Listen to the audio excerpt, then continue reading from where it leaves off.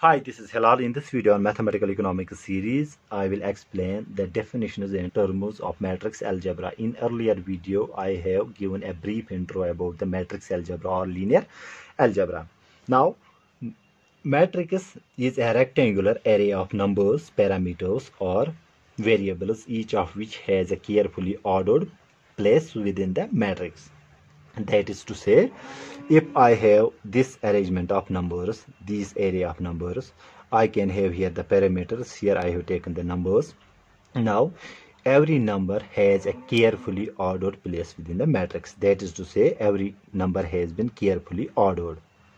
So this is not a randomization. Every element has a carefully ordered place within the matrix. Now numbers, parameters, or variables.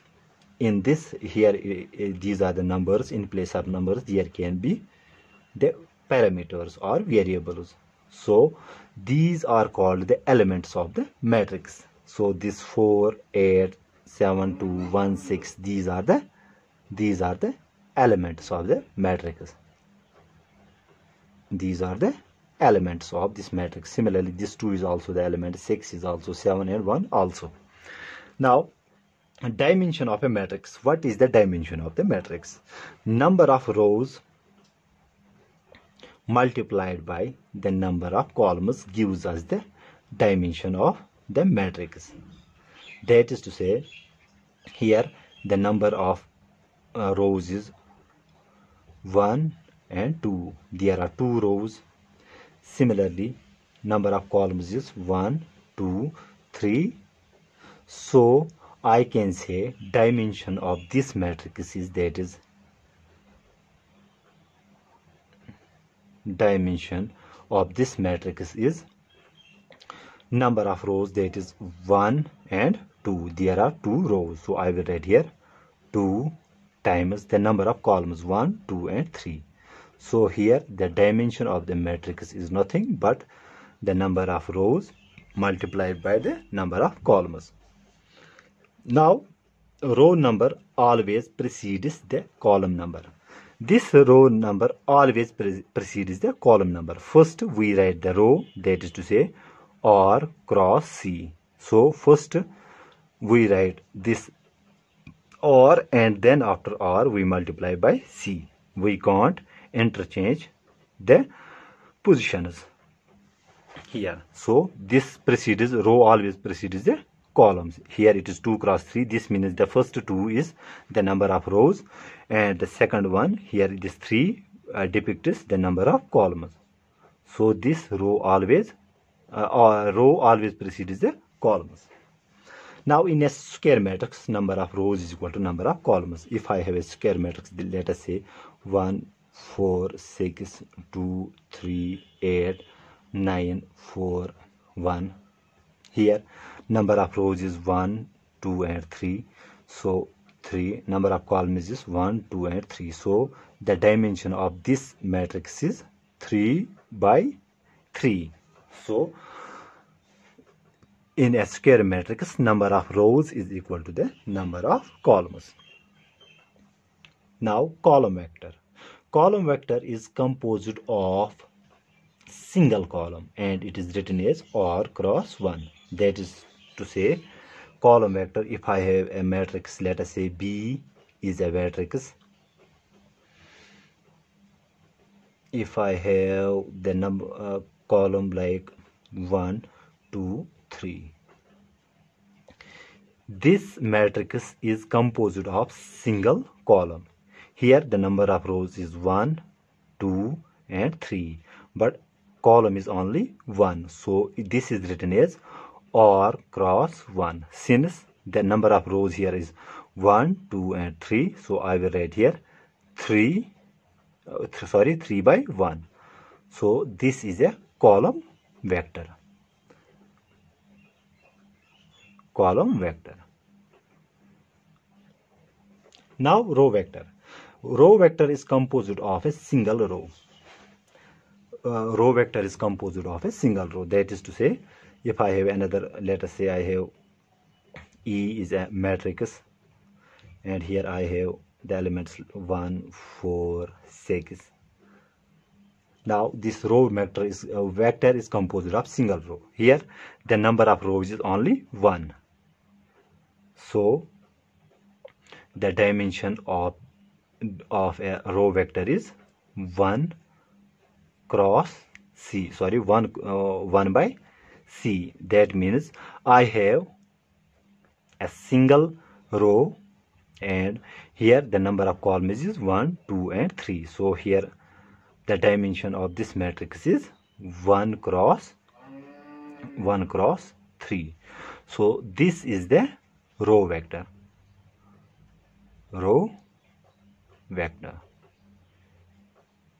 This is the row vector here.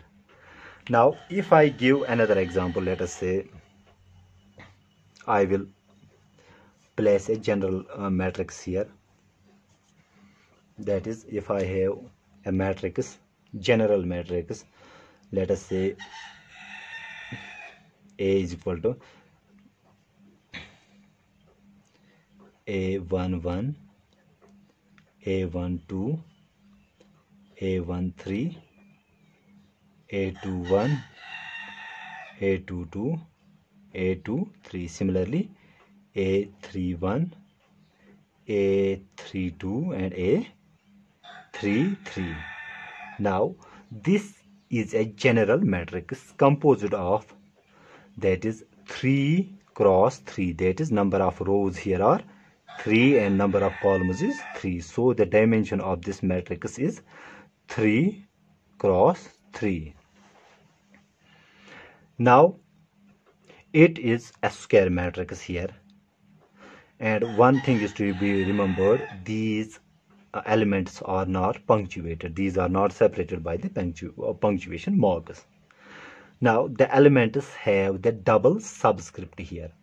Like here it is A11, A12. This subscript here gives us a unique position or address of any element. This gives us the unique position of any element. Now if I have this element here, that is A21, this 2 tells us the position in the row. That is, this is first and second. This says this is at second row, and this 1 says this element is in the first column.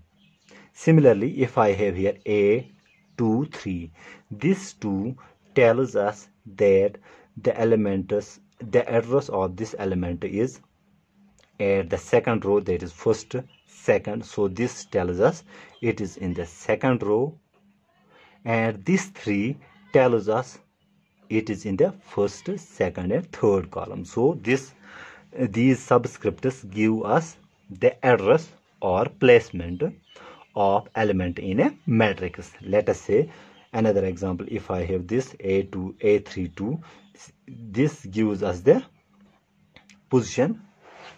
That is, here this gives us the position in which row the element is. Here the row is first, second, and third. So this gives us position in position of row,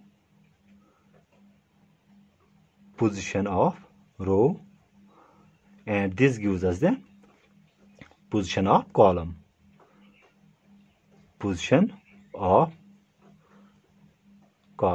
So these two give us the address, address of this element. Here the address of this element is, it is in the first, second, and it is in third row and second column. So this is the row position, and this is the column position here. Now if I have another example, let us say if I have another general matrix, B is equal to A11, A12, A21, A22. So this subscript tells us that the element here is in the second row, that is this 2, and in the first column. This gives us the address of the matrix. These subscripts give us the address of the matrix. So to determine the number of rows, always count down. We always count down. And to determine the number of columns, always we count across. That is, we count across. So if we count down like this, so this gives us the number of rows.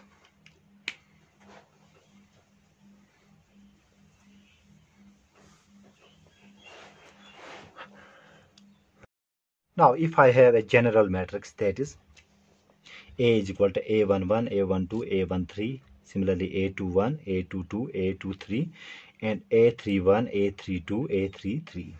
Now this double subscript gives us this subscript to an element here gives us the address or placement of the element within the matrix.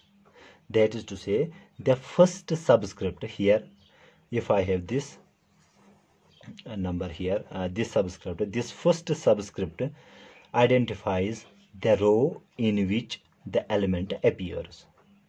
So here the first subscript is 2, so this identifies the row. That is, this 2 represents that this element is in first and second. This element is in second row. Similarly, this second here, this subscript identifies the column. So this tells us this element is in column first. Similarly, if I have here A23, this 2 identifies the row, that is first, second. We are in the second row here, and this 3 identifies the column. So here we are in column first, second, and third. We are in column third and second row. So every subscript gives us the position of the element within the matrix. If I have another example, like if I have A11, A12, A21, and A22. Now this 2 tells us that this element is in first and this is in second row, and this one tells us we are in first. This element is in first column. So these subscripts gives us the address or placement of the matrix within the matrix. Here if I give another example, here it is A33. This first 3 tells us the position of the row, that is first, second, 3. This tells us the element is in the third row, and this second 3 tells us this element is at third column also, first, second, and third. Now if we will see the transpose of a matrix. If I have this is A is equal to this general matrix.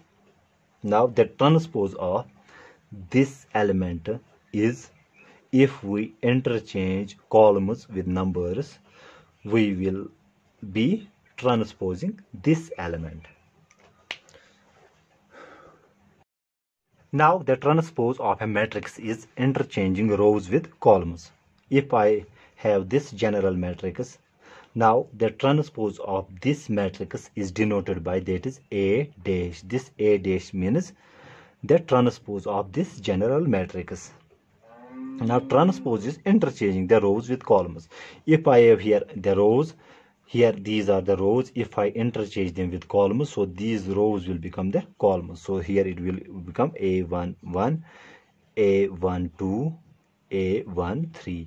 We have placed rows in place of columns, and we have replaced columns with rows. So here these were the rows, and we have placed them in columns. Similarly, this will become A21, A22, A23. Similarly, A31, A32, and A33. A31, A32, and A33. 3. So we have interchanged the position of rows with columns. If I have an example, let us say I have A is equal to, or let us say I have B is a matrix like 1 4 1 6 7 8 5 9. If this is the matrix, now transpose of this matrix is denoted by B dash. Here I will transpose the rows with columns, so here this will become 1 6 7 and 8 5 9. So the transpose of this B is this matrix is this. I have interchanged rows with columns. Similarly, if I have another matrix, let us say E is equal to 1 4 6. Now the transpose of this is E dash. That means I will change it by column. So this will become 1 4 6. I have interchanged the positions here. Similarly, if I have another, let us say D is a matrix, that is column matrix 1 4, and the transpose of this will be D dash. That is, I will interchange them with the rows. So this will become, row will become column and column will become row. Here this will become 1 and 4. So interchanging the rows with columns gives us the transpose of a matrix.